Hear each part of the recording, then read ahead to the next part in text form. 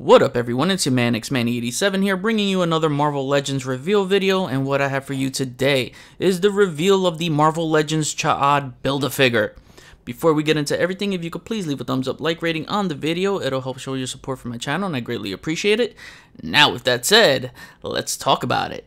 This reveal came early in the morning, so forgive me if I sound sleepy. I am not a morning person.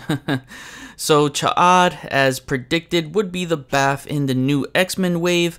He'll come alongside with Corsair, another Starjammers in the wave. So 2 down and 2 more to go to complete the team. As expected, Ch'ad, I'm pretty sure that's the proper way to pronounce it. Some say Chode, which I have said it that way before, but that's deemed as a short penis, so I won't put any disrespect to his name. But as expected, he would be a reuse of the Abomination BAF body. Look, it works. I'm not denying that, but this would have been the most opportune time to deliver us a new body for a future updated Abomination. One much larger than its predecessor. If you have the Abomination figure, then it'll feel like you already have this, just with a new head. Again, it works, but they could have done something special to make it feel more special than reusing a mold that's about 8 years old for a damn BAF. Especially since they've been putting out some newer molds lately. Anyways, I was kind of prepared for this, so what did MJ say in No Way Home? Expect disappointment and you will never get disappointed? It's true, I always say don't rely on them to give us new body molds, and this example is more proof as to why.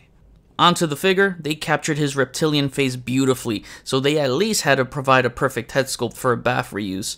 The green skin tone is great, you can see some highlights in a brighter green. He's got newly sculpted hands and forearms with the fins. I believe that may be a new belt too. They lose comic accuracy points big time on the legs though. They are supposed to have lines going across them and fins on his calves, but they decided to go half-ass. Like, they got the lines going across on the upper body, but not the legs? They should have at least sculpted new legs for him to follow through that skin pattern on the upper body. He's got his pet Kree, who was teased in the last fan stream.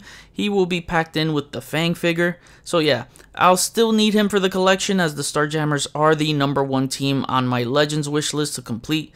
Again, this body works for the character. Just disappointed that we didn't get something better or more deserving. Pre-orders for the wave have been officially announced to go up for pre-order tomorrow, Tuesday, January 10th, 2023 at 1 PM Eastern Time, and is slated for a spring/summer release. Now I kick it back to you. What do you think of this Ch'ad BAF? Who is your most wanted out of the wave? Do you think we'll get the rest of the Starjammers team this year?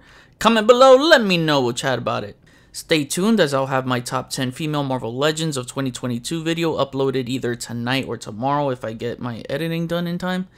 But thanks for watching another reveal video. Please follow me on Instagram if you haven't already at Xmanny87. Hit the notification bell so you always know when my latest videos are up. Share and subscribe if you're new. See you on the next video. Peace.